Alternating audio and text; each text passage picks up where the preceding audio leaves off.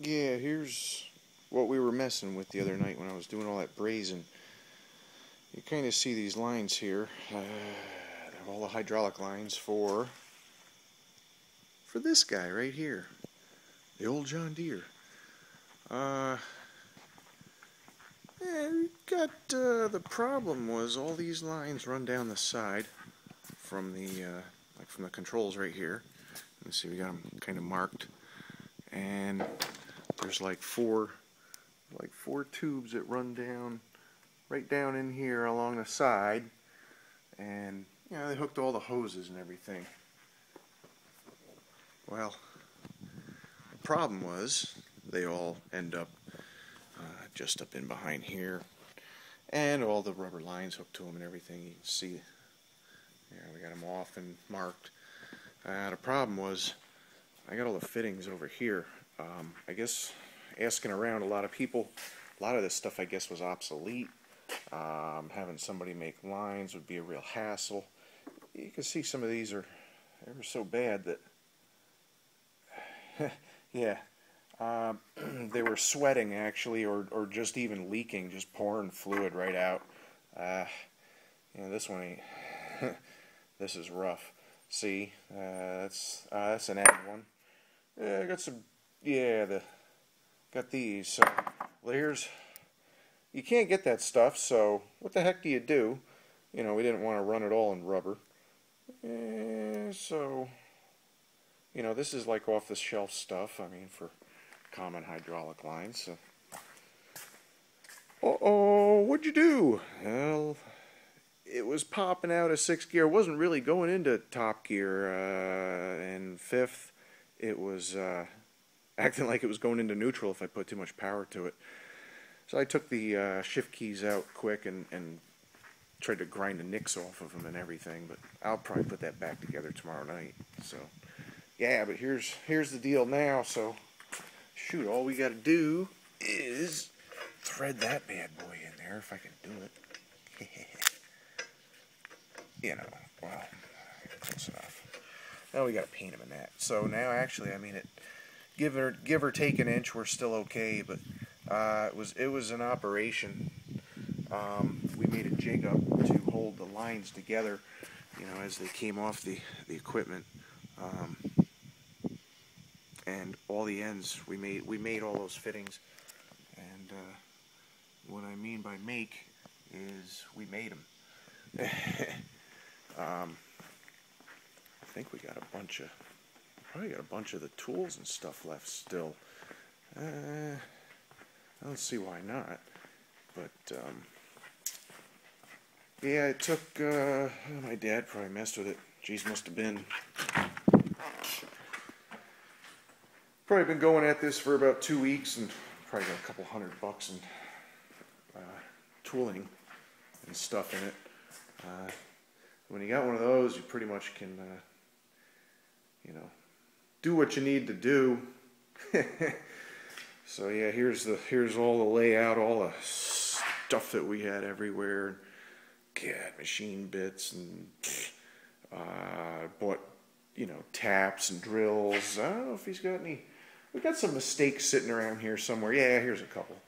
Test pieces and whatnot. These were tests, I guess. Shoot, screwed that up. Oh well. Hardest part was the chamfer on the top, because the O-rings, it's got a seal in there. But, of course, testing back and forth, and got a whole bunch of extra O-rings in that. But it tore a bunch up. Hey man, this is what are you gonna do?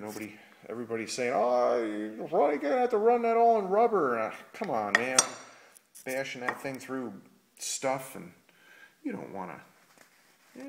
These are mistakes, whatever. But, yeah, you don't really want to, I don't want to have a bunch of rubber and stuff in there. But, yeah, this will be pretty cool, man, one day. He's starting to work on this again. The exhaust is kind of cool. He thinks it needs some slip joints in it. He wants to put fuel injection, and it's a 320, but it's got 360 jugs on it or something. It's 320 cubic inch 4-cylinder, you know. I think it's got 360 jugs or something on it. I gotta ask him about that. I think it's like 215 horse, right around there. So yeah, we got all these. Yeah, we got all the fittings, and that's what we were doing, was brazing and a cutting and a chopping and a machining and a grinding and messing around, and I think we're gonna have something good here, man. Yeah, we ended up did it last year. Yeah, we put a water pump in there. And right now, I got an extra fuel filter on this thing. I just used off one of my old VWs. Actually, it's funny. The old Mark I Rabbit diesel fuel filter is the same thing as, like if you got a Cummins Dodge or whatever, it's got 2 fuel filters. It's the same number as the smaller filter is. 33358 wicks or something. Oh shit, no, not even close. That's an 86 472. I believe that might be a big A filter. Yeah, whatever. Just throw that number in something and it'll cross up, man. You'll figure it out. Had to end up redoing the whole seat and everything. It was all frozen up, and what a mess that was.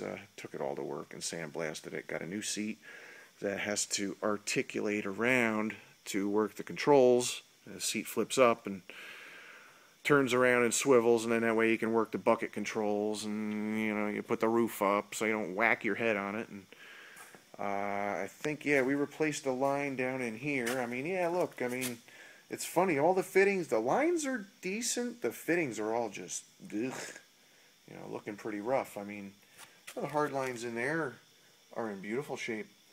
Yeah, that's the one line that we had to do right there, going up. That one popped, so we know, you know, we could probably get by with the rest of them for now. Some of them are pretty ugly and hairy, but yeah, we got to get this thing going, and that was the last deal, holding up hydraulic lines and all that. So yeah, we got her all kind of spiffy. Shoot, since my dad's gonna be using it, he even went and we went and ordered the stickers for, you know, the shifter legend and for the sticks and all that, so you know what the heck you're doing with the buckets. And I mean, I'm not really much of an operator myself. I kind of got it figured out after I hop on it a few minutes and that. But yeah, so I guess, you know, it's an early 80s from what I understand. But yeah, man, it was kind of cool. We figure, you know, I don't like to let stuff stop me and say, hey man, oh no, you can't fix that. And come on, man, you got a mill and a lathe. Psst, you can do quite a bit of stuff, especially when you've been worse, you know. Used to working out in the dirt with like a couple of files and a, you know, pieces of rock to hammer stuff with. And so yeah, I guess hopefully here, probably in the next couple days, we'll get this bad boy going again. Should be pretty decent. And got to start doing some digging. First, I think around here, I got a little bit of work I'm going to do on the, I'm going to do a little work on the tractor course out there. Got some ruts and stuff I'd like to fill in. Would be nice, yeah. Getting kind of late anyways, man, so. I guess that's pretty much what I'm going to do, is call it quits. Yeah, so. Alright, guys, I will see you later.